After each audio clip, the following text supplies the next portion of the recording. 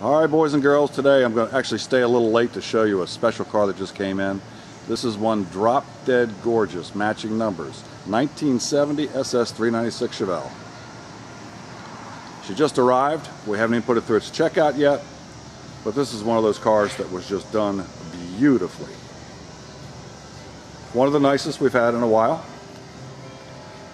Beautifully equipped cranberry red, black stripes, correct SS wheels, correct reproduction Firestone wide ovals, true SS 396, again matching numbers.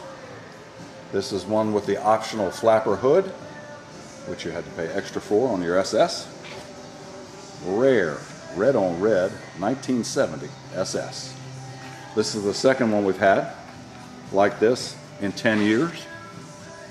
It is rare. I think it's beautiful.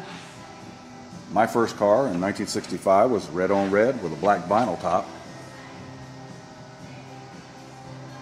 Black dash, black gauges, 4-speed car from the factory. And this car runs like a rape date. And it looks pure factory stock under the hood. As far as I can tell just by listening to it, the camshaft profile has been upgraded a little bit.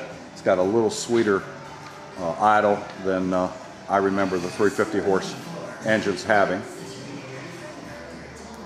Sounds awesome, pulls strong, and how about cold factory air conditioning in your car as well. Body and paint on this car are just to die for.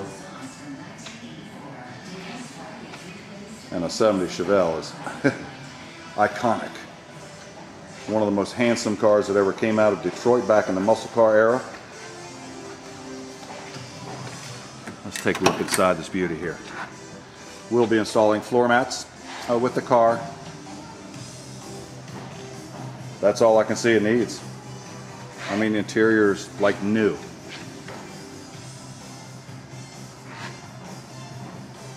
So cool. Black steering wheel, SS. I did notice the dash lights are not working for the gauges, so we'll be fixing that. Here, I'll light it up for you. Does have the proper tachometer, and that was an extra cost option in 1970. Even though you got an SS, you did not get a tach standard. Clock works. Check this out. Original AM/FM stereo 8-track. And it still works. Plays beautifully. There's your cold factory air conditioning right there. Beautiful SS dash. Absolute collector quality. And rarity is a good thing. Beautiful console. Whoever did the restoration on this car, and I don't know who did it.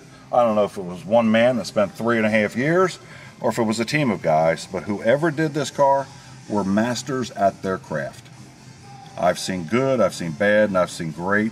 This is great. There's your flapper hood. It's so cool. When you start the car up, it usually drops down, and then when you stomp on the gas out on the street or whatever, then it pops back up and it sucks that cold air down into the carburetor. Cold air is denser and it creates more horsepower than hot air.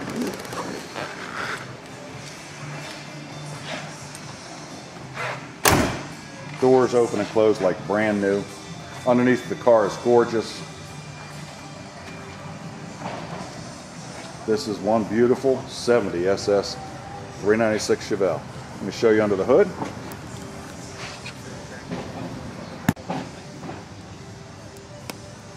There you go, right there. Looking just like it did in the Chevrolet showroom in 1970. Just beautiful.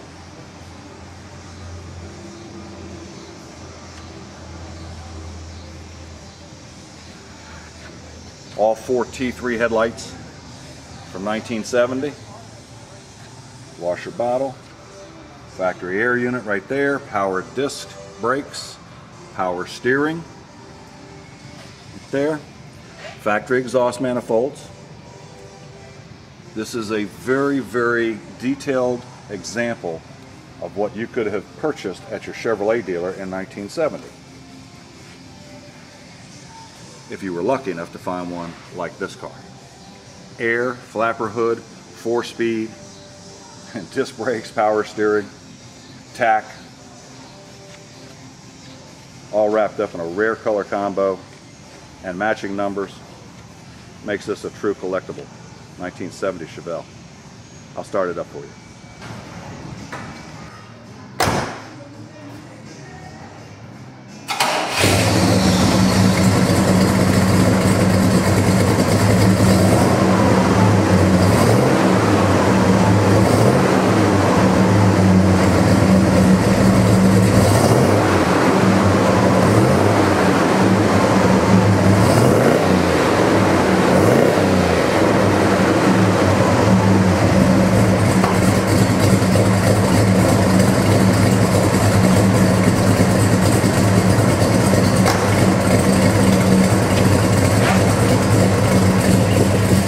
Hopefully that's music to your ears. It certainly is to mine.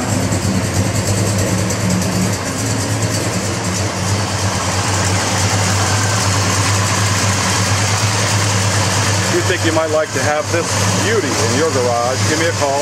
My name is Jeff Whitaker. You can reach me at 410-562-9319. Thanks for looking.